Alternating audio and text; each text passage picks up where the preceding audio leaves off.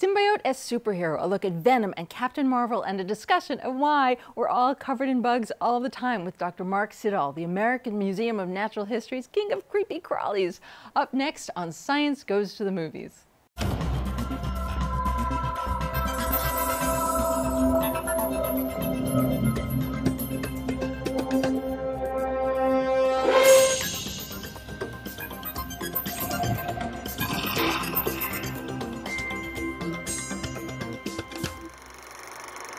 Welcome to Science Goes to the Movies, a look at the stories of science and how they change our culture. I'm Lisa Beth Kovets.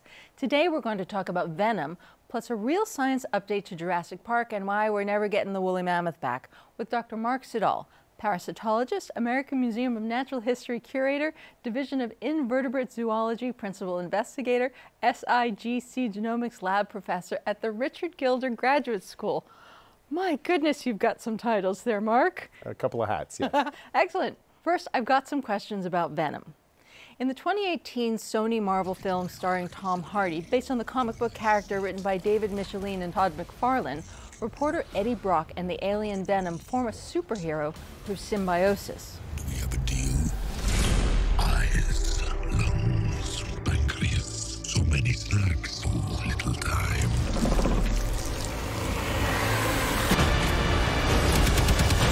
That power, it's not completely awful. You have no idea how much you're scaring me right now. Eddie, cooperate. And you just might survive.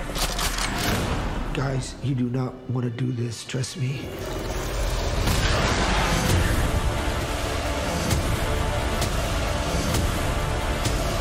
Giant leaps will always come at a cost.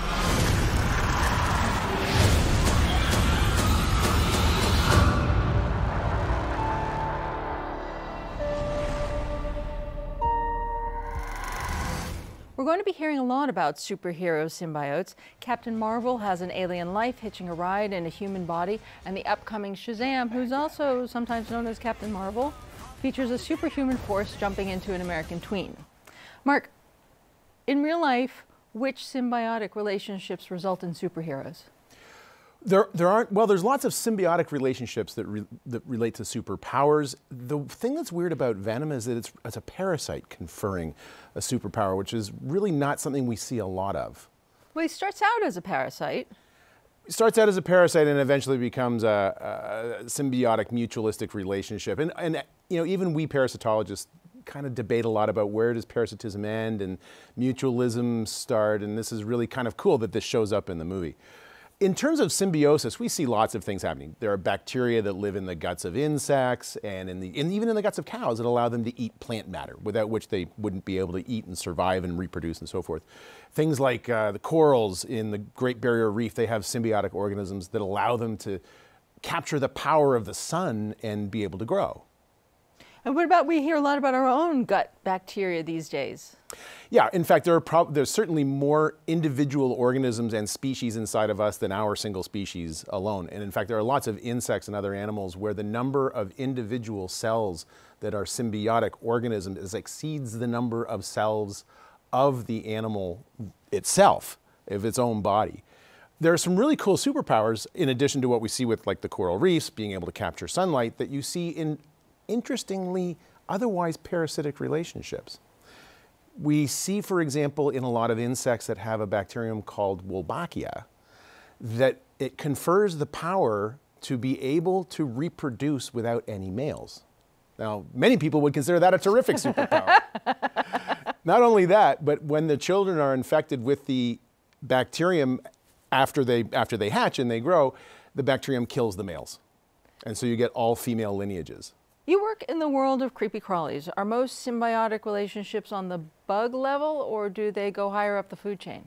They go right up the food chain. We see lots of them, of course, in the bugs. We have symbionts inside of ourselves, not just our microbiome, but the mitochondria that live inside of each and every one of our cells, and in the cells of all plants and all animals and all fungi, actually originated like maybe 1.5 billion years ago by a symbiotic relationship of a bacterium getting inside of another organism, allowing it to use oxygen instead of being killed by oxygen. So are mitochondrial cells, or the mitochondrial part of our cell, are they not us? They are us. They're very much us, but we are, in a sense, what we call a holobiont. There's distinct DNA inside of the mitochondrion that is distinct from the DNA inside of the nucleus of your cells that makes it do those things. And those have distinct histories that go back in time a very, very long time. We wouldn't exist without them. We are, in fact, symbiotic organisms in terms of our origin. Not just our species, it's way, way back at the very early lineages of what we call eukaryotic life. But we're all Eddie Brock in a certain way then. In a certain way, and it's funny, you know, in Star Wars they referred to them as metachlorians instead of mitochondria, and this was the causative agent of the Force. I thought the Force was better when it wasn't explained so well. In the movie Venom, Eddie Brock warms to his symbiote and ends up a pretty happy host to the alien Venom. Do symbiotes actively protect their relationships? This does happen in certain circumstances. There's a trematode parasite, a flatworm parasite of blue mussels, the edible mussel, that when it infects that mussel, the mussel actually grows a lot faster. We also see, for example, there are parasitic wasps that when they infect the caterpillar that they put their egg inside of, they're also injecting a virus. That virus prevents the caterpillar from transforming. So ultimately it's detrimental. But in the short term, it causes that caterpillar to grow really, really, really, really big. And then, interestingly enough, by virtue of being infected with that virus, other virus groups can't infect the caterpillar at all. And so it's protective of it. So the symbiote superhero is really quite a valid storyline. Sure. It is a valid storyline, and yet ultimately, I think in a lot of these situations, it is at the detriment of the ultimate host. Even Eddie can't survive now without the symbiote because you know, he's got cancer or whatever is going on, and it's going to protect him from that. And he can't keep his girlfriend with the symbiote either. I mean, you can't really have a human life when you're two things. I mean, maybe, but you know, you did see Stan Lee, the late Stan Lee, at the end of that movie saying, both of you, you should get her back. Don't give up on her. Either of you. We won't. Who's that guy? Okay. Wait, this thing looks delicious. There's two Captain Marvel stories coming out, and it's very complicated with the DC Marvel. There's the DC Captain Marvel, who is Shazam, and the Marvel Captain Marvel, who is Captain Marvel. Right. Now, one is a symbiote, or are they both symbiotes? Well, in fact, neither is really a symbiote like we see in Venom, where it's two distinct organisms coming together. And so there's actually three things going on there. And of course, there's the great complication of that Shazam was actually the wizard who gave the powers to Billy, and he's Captain Marvel when he invokes Shazam. And that's really like a magical power. There's no other organism that he's getting that's merging with his organism to make him powerful. In Venom, you have two distinct organisms coming together, becoming a holobiont, if you will, like us in our mitochondria. In the Marvel universe, there's Marvel, who is a Kree, and he's an alien. Carol Danvers has an accident, an explosion, and she gets stitched back together, and she's now partially human and partially Kree DNA. And so that's something that's not the same as a symbiont, that's really kind of like a hybrid in a sense. And that's something that we can do genetically right now. I know. Okay. Well, this goes right into our next conversation. The American Museum of Natural History hosts the Margaret Mead Film Festival, and this year there was a documentary called Genesis 2.0, which details events that unfold when Siberian tusk hunters discovered a nearly intact woolly mammoth carcass, and the real-world attempts to recreate this ancient extinct species. Essentially a real-life Jurassic Park, because that worked out so well for everyone. Mark, they're calling this de-evolution, and some people are calling it reckless hubris of biblical proportions, and I know that you have some very strong feelings about it. I have a lot of strong feelings about it. And I think as with the Marvel and the DC universe and Captain Marvel, there's some confusion going on here as to what's really happening behind the scenes in the science. And people are confusing things like cloning with gene editing. And we can very easily do gene editing with something like an extinct mammoth. We can get little bits of their DNA. Using CRISPR-Cas9 technology, we can insert those bits of DNA into cells of, say, an elephant and see if those will get expressed, and then you have a hybrid elephant-mammoth thing. But it's not an elephant, and it's not a mammoth. You'd have to have a clone of a mammoth in order to do that. And what the Genesis 2.0 story was really trying to do is seeing if they could find a cell, an intact cell with intact DNA, with an intact nucleus, with the complete DNA of a mammoth. And then you could take that, for example, and insert it into an ovum, an egg cell of maybe an elephant or something else, and see if that would grow.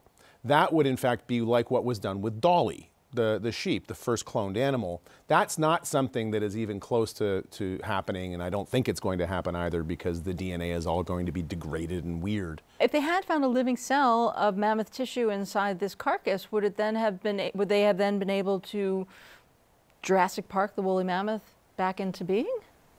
It's potentially, I still think there's a lot of impediments to it. Technically, for cloning, you need the intact cells of the mammoth, and usually you need an ovum that's going to work with. And so taking the DNA from the nucleus of a cell of one animal and then sticking it into the egg of a different animal, you have these things called cytoplasmic incompatibility, where it doesn't really work. You can't really take a human bunch of DNA from a nucleus and stick it into an orangutan ovum and hope it would work. Nor would you want to. The next question is, where's the adult woolly mammoth that you're going to implant the ovum into? Because that's what we do with cloning. You have to implant that egg into something that it will grow in. So presumably we would put it into an elephant. And then when let's say that woolly mammoth thing actually gets born, is the mother elephant going to accept it as its own? Because it's certainly not going to recognize it. Is it going to smell like a woolly mammoth, or is it going to smell like an elephant? It may have hair like a woolly mammoth because we got those genes in there. It's very complicated, and it's right now it's sort of on the fringes as to whether or not you can, which is distinct from whether or not you should.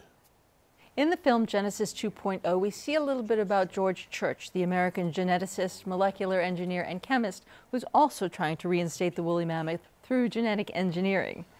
If George Church succeeded in re-engineering the woolly mammoth, would we have a woolly mammoth, or would we just have a hairy, big-headed, funky elephant? The way the research is going right now, you would have a hairy, big-headed, funky elephant. You wouldn't actually have a mammoth. You would have to have entirely only mammoth DNA. And we're not even sure that we know what that's going to look like, because over the course of the last 10,000 years, the bits of mammoth DNA have been getting modified by the environment. There isn't a living organism keeping it intact. So that's sort of, George Church is kind of doing the Captain Marvel universe version of... Yes, of a hybrid organism to see if you can bring it back. Look, there's lots that can be learned by trying to do this sort of thing. One would hope that most of what we learn is on the positive side, not on the negative side. Are biological species immutable? Are any of us actually singular, or are we all defined, like Eddie Brock, by our symbiotic relationships? We are singular in the sense that we can identify each other as individuals and as distinct from other species, and we are not immutable in the sense that we evolve. But we are not entities entirely unto ourselves. And the scientific term that we use for this is really not about species, but about niche, the niche concept, and that we exist in relationship to other things. And so in a sense, if you're going to bring back a woolly mammoth, you won't have properly brought it back, even if you can get its genetics entirely correct, unless you bring back the holobiont. All of the gut bacteria that it had, and the viruses it had, and the other things in its environment that it was affecting, even the things that go out in its poop, and then the things that colonize its poop, and then the stuff that grows on that. So the idea that bringing back a species on its own is sufficient to really de-extinct, I think, is problematic. Interesting question then would be, suppose you create some hybrid elephant mammoth thing, would that be a new species? Would we consider it a new species? If we released it into the wild, it would be immediately endangered, by the way, because there would only be about 2 or 3 of them. And then you would have to get them to mate. And hopefully you wouldn't just bring back a new species to watch it go extinct again. Right, right. That would be terrible. Yeah. And ethically challenged. Yeah. And what is the woolly mammoth going to do on the Earth? Well, beyond the P.T. Barnum side of things, it'd be really interesting. It'd be kind of cool to touch a woolly mammoth. Yeah, yeah. Even something that looked like a woolly mammoth. You know, the idea is that you can rewild various places. You can put mammoths back into the American West or into the Great Plains or up into Alaska or wherever you think they were at a certain point in time. But the ecosystem that they were in hasn't existed for over 10,000 years. Right. There are other species there now that have every right to exist and maybe have been pushed into those places because of our own encroachment into theirs. And if we throw a mammoth in there, are we going to drive other species extinct because of some sense of ecological guilt? Yeah. Let's move from venom to poison. And if you're a writer and you're thinking about poisoning one of your characters, you might want to grab your notebook, because our guest, Dr. Mark Siddall, literally wrote the book on poisons and curated a killer exhibition at the American Museum of Natural History. And to help you avoid the movie trope trap, he's going to give us a quick screenwriter's guide to poison, starting with the clues. Okay, so Mark, fictional detectives, they're always sniffing around and declaring that they smell bitter almonds, so it must be cyanide. Cyanide, you can detect cyanide by smell, but it is actually quite volatile. So in fact, if it's been a certain length of time after someone's poisoned themselves or somebody else, you're not going to smell it. And that's the actually interesting thing about cyanide. Cyanide occurs in an enormous number of plants. Even occurs in wild cassava that was domesticated by humans in South America. And it's great because it protects the plant while it's in the ground. Nothing will feed on it. We learned how to beat it up and then rinse out the cyanide, and then because it's so volatile, it just goes away. So you can smell it because it's volatile, but because of that, that means it's not going to stick around very long.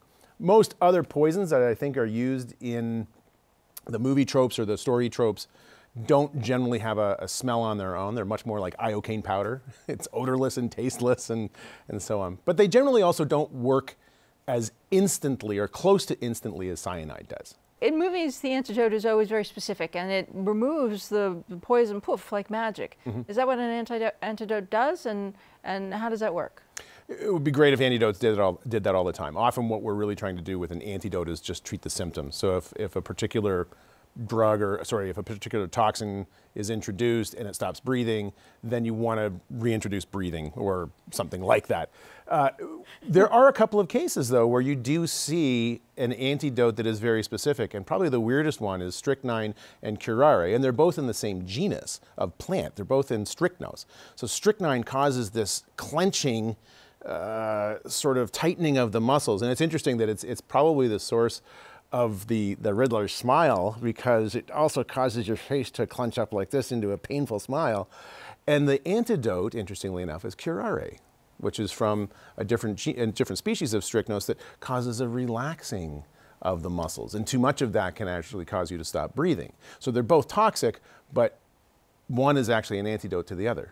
So there's a whole movie world of so many stories are, I've poisoned your man, and you have to go do this task, until I give you the antidote that I created. Is that not scientifically valid at all? By and large, it's not scientifically valid, but there's the storytelling about antidotes goes way, way back in time, and you can tease them out into things that you can take that will prevent you from being poisoned, things that you can take if you've been poisoned, things that you can use to detect poison, and there's quite a lot of stuff in there that's even things like using silver chopsticks.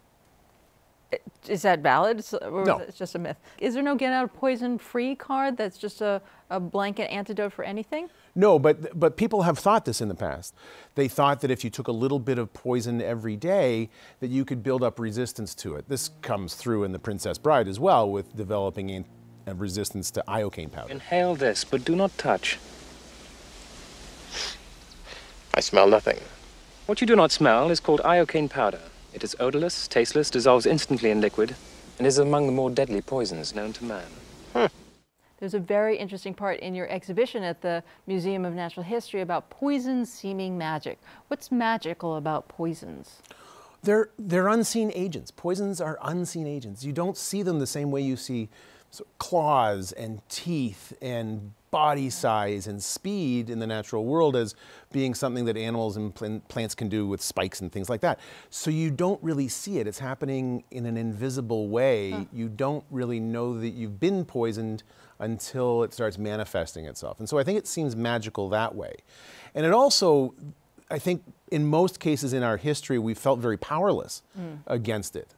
You can't really defend against poison if you don't see it coming. You can defend against a spear. You can defend against you know, all kinds of things. But if poisons and venoms can kill us, if we don't see them coming, then they seem kind of mysterious and magical. Well, about that don't see them coming, we always show poisons as green. We always show poisons as green. What is that? Is there any validity to that? And if there's not, what do you tell a screenwriter? How should they show their poisons?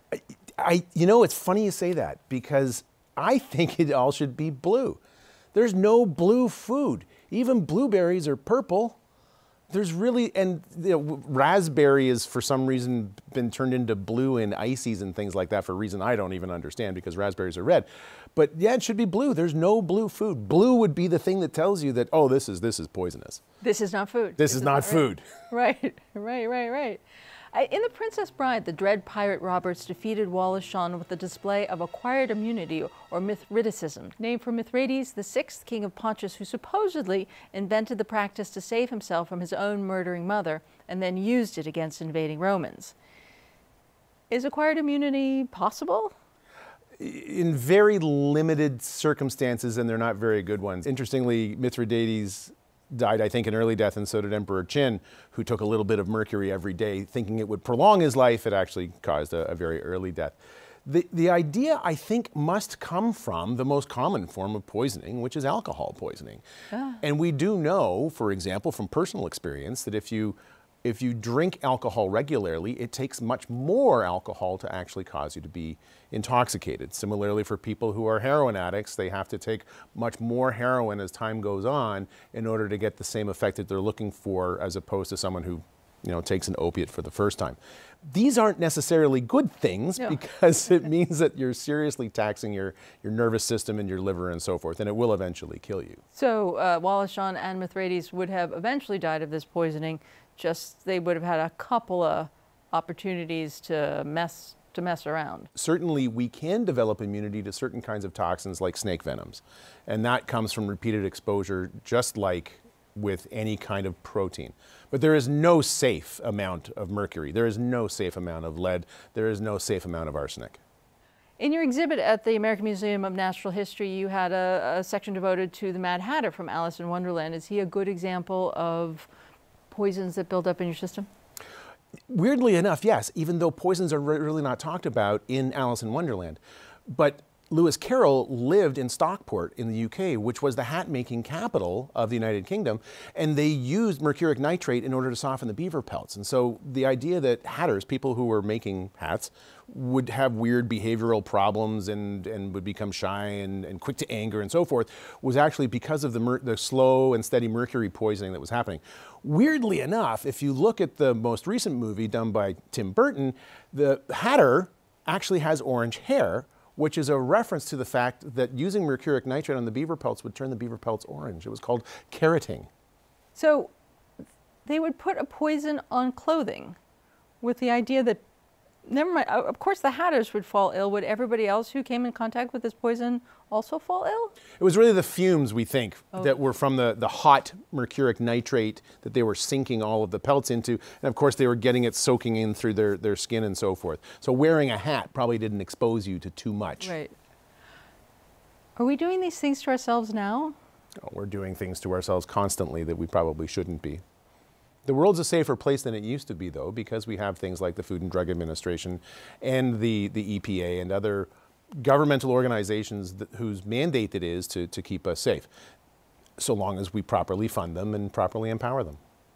Are there historic poisonings that still remain unsolved? Sure. Napoleon. Napoleon had lots of arsenic in his tissues, and he died of some weird sort of metabolic syndromes that could have been arsenic poisoning, and people have thought that maybe the British were poisoning him. But the truth of the matter is there was also a lot of arsenic in the wallpaper in the room that he was in, because the green colors were made from arsenical compounds in this damask patterning that was very common at the time. We don't really know for sure whether or not anybody intentionally tried to poison him. Similarly, we can go back to things like Cleopatra. The idea that Cleopatra died from an asp bite, well, it certainly wouldn't have been an asp, because you can't really die from an asp bite. You can it'll hurt and you could get sick, but you won't die. And she knew her snakes. I mean, she was experimenting with prisoners and snakes and snake bites, so she wouldn't have used an asp. She might have used an Egyptian cobra, but the death wouldn't have been instant because it takes a long time to die even from a cobra bite. Maybe somebody just suffocated her to death and then said that she got bit by an asp. Who knows? For a screenwriter, then, really, it seems sort of, if you really want to have a good mystery, it's the residual things that poison leave behind is a more scientifically viable idea than this whole antidote thing. Yeah, in a sense, in terms of trying to discover what has happened if somebody has died of poisoning, we often look for things like the metabolites of the poisons, which is just the same sort of thing that they look for in anti-doping in the Olympics. You're not necessarily looking for the doping agent, you're looking for the metabolite left over after the doping agent has been processed by the body. So what our body has done based on the poison is a clue, more than smell. Much more than smell. It would be tissue tests, liver tests, serum tests, that sort of thing. So you got to go with bones more than Sherlock Holmes. No, that's good. I like that, yeah. Mark, thank you so much for clearing up poisons and symbiotes, and I am so ready to watch Marvel and Captain Marvel and Shazam with such a better understanding of what I'm seeing. Thank you very much for having me here. I hope they bring back Poison Ivy, too. Yeah, right. She was great.